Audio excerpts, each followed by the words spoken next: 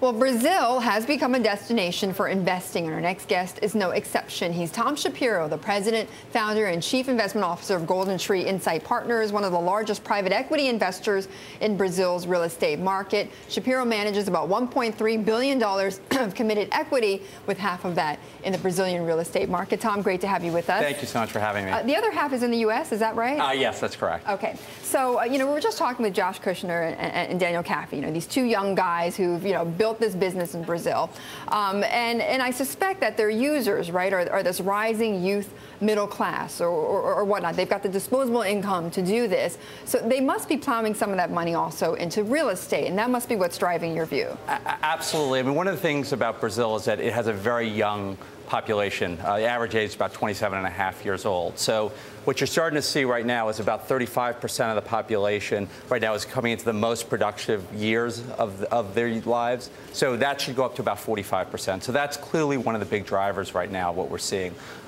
Brazil, we wish the U.S. was in the same type of situation. Brazilian GDP growth last year was about 7.6%. We had unemployment rate of 5.7%. So these fundamentals are just tremendous. And we had 36 million people enter the middle class in Brazil. So what's happening right now is that you've had a tremendous population right now that are becoming a consumer class. And that's coupled with the fact that there's been very, very low mortgage availability. So that's one of the things that's driven the market quite a bit. And that's up to the government to make mortgages more available. Yes and no. It's both the government and the private sector. One of the key things that changed is there's been very good policy that's happened over the last few years. For example, as of 5 years ago, the best mortgage you could get would be 10 years at, say, 14% interest. Today, you have single-digit interest rates with tenors of 25 to 30 years. One of the issues that existed before is the government had a senior lien right over any property that was mortgaged. So, for example, if somebody didn't pay their federal income taxes, forgetting about their property tax, but actually didn't pay their federal income taxes, the government could seize their property in front of a private mortgage lender. So clearly there was almost no private mortgage lending up until a few years ago. And that's so it stopped. Is, yes, that's now. So that law has been changed now. So you have both private and the government right now providing mortgage. So we've gone from 2% mortgages as a percentage of GDP to 5%.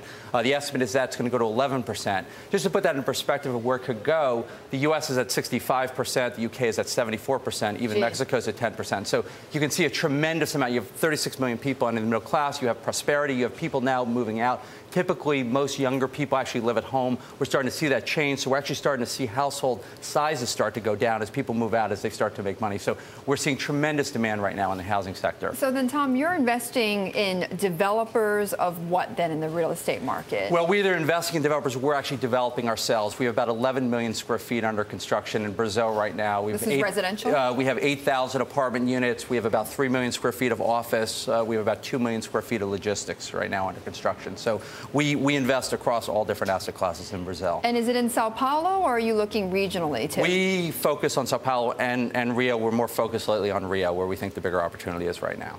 Okay, and what are the kind of returns that you're expecting, if you can generalize that for me? Unfortunately, I can't really speak to returns. Okay. What about then, compare that, because I mentioned that half of your money is in the U.S. market. So compare how you're looking for opportunities in Brazil versus how you're looking for them in America. It's a very different situation. Unfortunately, the U.S. right now is the new emerging market. So for the U.S., it's really a distressed opportunity right now. We're very focused on the housing sector right now. I think most people think we don't read the papers, but we see that that's really one of the biggest opportunities. It's tremendously distressed right now. We're only building in the U.S. about 450,000 homes a year as opposed to 2+ million.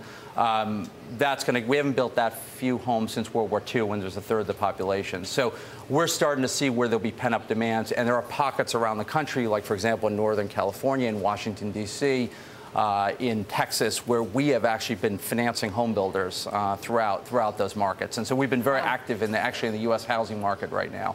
We're investing about $250 million over the last year. In Brazil, it's obviously a much different story, where there's been a tremendous lack of financing. It's been tremendously underserved. Vacancy rates in office, for example, are running 2 to 4%, which is the lowest as any large economy markets have. Housing market deficiency. The national numbers are about 8 million housing units short. We believe that over the next decade, that number is about 12.2 million based on our own proprietary housing studies. So, so it's a very different market where you're actually building for a need in Brazil, and in the U.S., it's just taking advantage of the distress. Okay, Tom. On that note, I have to leave it there. Thank you. Thank you very much for stopping by. I appreciate it. Tom Shapiro of GoldenTree Investments.